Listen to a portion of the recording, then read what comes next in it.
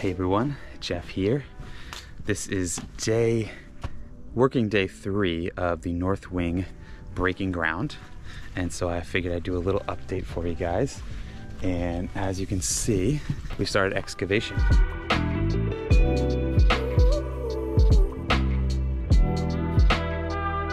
For the most part, it went pretty smooth in the beginning here.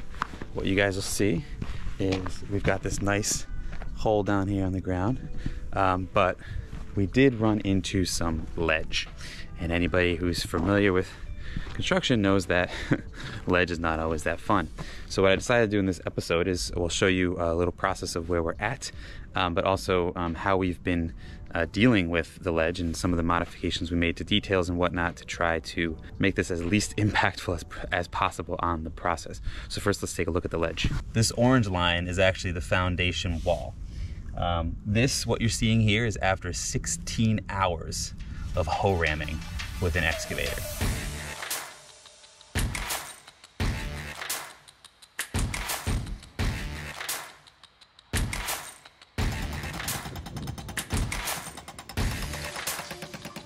And you can see we're still not quite there.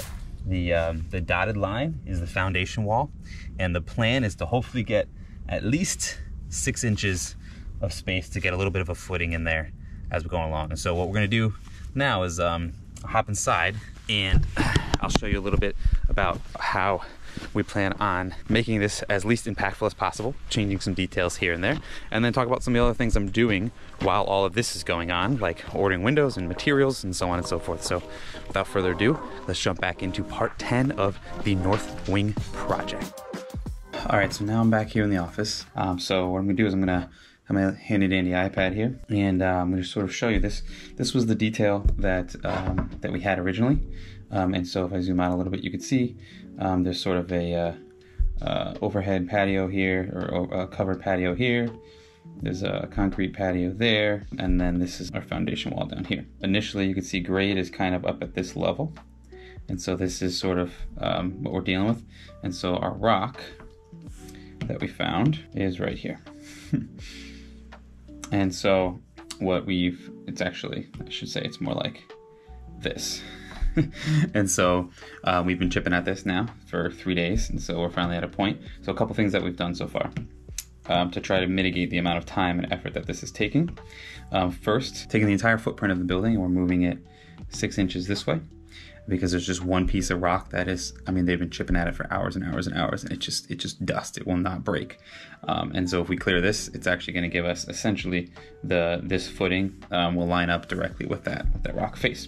But we also need to work with this detail here. We've basically, if we imagine here's the rock here, and now we're basically pouring up against it, like so. We're actually going to move the footing up flush with the floor. Not ideal. I like the floor to sit on top, and I like the footing drain to be sort of, in line with the floor, but we're dealing with what we got now. So the footing's gonna be flush with the floor, so that saves us 4 inches of going further down, right? Because again, this is taking forever and ever and ever. And then the footing drain is actually gonna have to go up here. Now I'm gonna try and play with the ability to maybe try and get this a little lower. Maybe there's areas we can, or maybe there's areas we can make the footing itself a little bit lower or something. Ideally, you want the footing drain to be at least even, if not below your slab. But I am also going to make sure that I take the bituthane and I go up and around, and then this will be all covered in gravel there, and then that sort of will go away. So this is all the rock here that we're digging into, and that's going to go away there. So that's kind of the solution. And so what that did is it let us chip away a little less rock, because we didn't need to sort of continue out to here. We saved 4 inches of rock there, of chipping there, and then we're dealing with whatever we have here, and so the footing's gonna get poured against it. All right, so last thing on the rock before I move on to the other stuff that's been going on while we're digging, is I just wanted to show you, I did a scan of the ledge when we first found it, and in Polycam using my phone. Check out some links below for some videos on Polycam. And so if I click it here, you can kind of see where that ledge is. If I zoom into this corner here, you can kind of get a sense of it as compared to the foundation wall. So as you can see, not ideal, not in a great location. And so that's the rock, that's what we're dealing with. and I'll keep you updated on where that moves in the next video for sure. While this has all been going on for the last 3 to 5 days, working days I should say, there's a couple things that I've been doing, ramping up to. Heading up to this moment since you guys last saw any of these videos, part 9 I guess was the last one. Things like securing financing as well as a building permit were part of the process over the last couple months, while also having another baby. But did get the permit and the financing, and now we're at the point where obviously we're ramping up. So I ordered windows this week. There are 4 to 6 week lead times, so I wanted to make sure I ordered those, and then I also wanted to make sure that I got a lumber quote locked in. For those not familiar with what's going on in the world, things are getting more expensive. There's a lot of uncertainty in the market, and so already starting to see certain building materials tick up. So I wanted to make sure that the quote I received from the lumberyard was accurate and my materials were good, and so I locked that in. But what I wanted to talk to a little bit for a couple of minutes here is how I utilized Revit to help me with the material order. As far as the lumber is concerned, as far as rough framing and things like roofing and so on and so forth. So first, what you see here on screen is an Excel sheet. This is an Excel sheet that I created based on the quote from the lumberyard. If you've never seen a lumberyard quote, they look very similar to this. The difference is I extracted the information and I've organized by area. So I utilized this to sort of run through each area and each section and try to figure out exactly how many boards I needed. It's easy to stay square foot or linear foot or global, but because I'm actually ordering each individual piece, I really wanted to go through the process of figuring that out. And so how did I do that? There's a couple different ways you could do it. You could do it the way I said before, which is just doing a linear foot, square foot takeoff, and then using a formula to extract the information and get pretty close, right? You don't need to be exact. You need to be within a percentage and make sure you have enough material to build the project, right? But you also don't want to buy too much material. But because I'm also going to be framing this project myself, I thought the effort of actually modeling every single piece of wood would it be worth it? And then also maybe can I utilize that to even maybe have a more efficient buy of the wood, maybe have less cut, maybe have less waste. And so what I did during this process is you guys already saw the framing model. And so that was already there, but what I decided to do was go through and actually model all of the studs. Let me zoom in here. So if I go down to the basement here, so every single stud, pretty much every single piece of wood that we're going to be installing within reason. So you can see here's studs, here's the plates, here's the sill plates, all the headers. We talked about the header families in another video. And as I move up through the project here, and I look in here, you can see all the studs are modeled in here, all the studs are modeled in there.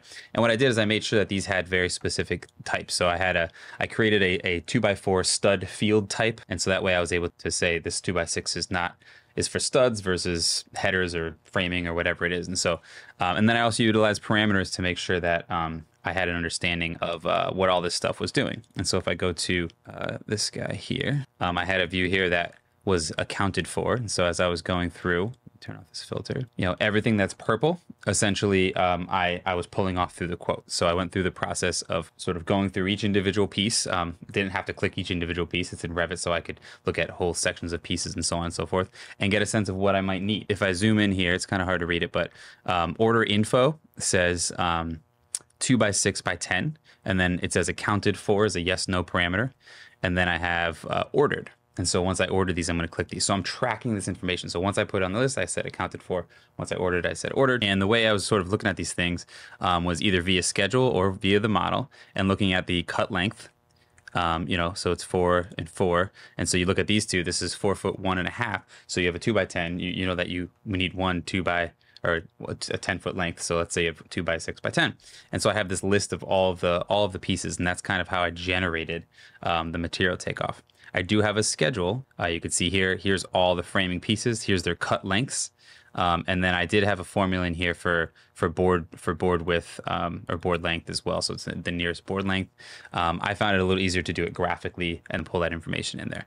And so then I pulled it all together in a schedule like you see here. And this way I was able to send that to the lumberyard and have them update the quote to something that's more accurate. And so utilizing all this information, roofs, very easy. Right? Click the roofs, square footage, figure out how many pieces of Vantech you need or whatever it is, or zip wall and so on and so forth. So I went through the model piece by piece, probably took 1 or 2 nights maybe, and I created a much more accurate list. It was actually pretty close to the quote. that the lumberyard had, but there are some discrepancies here and there. And so I like to be able to know exactly what I was ordering. And then I also had it by area. So basement, first floor, second floor, roof, whatever it was. And this way I could order in chunks if I want, if I didn't want to order the whole thing. If you guys are interested in this spreadsheet and some of this process, you can actually download all these sample files at the BIM After Dark community. So head on over to community.bimafterdark.com to sign up. The sample file for Revit, the sample file for all this construction management stuff is also there, the Excel files, the schedules, all that good stuff. And thanks for tuning in to part 10 of the North Wing project series.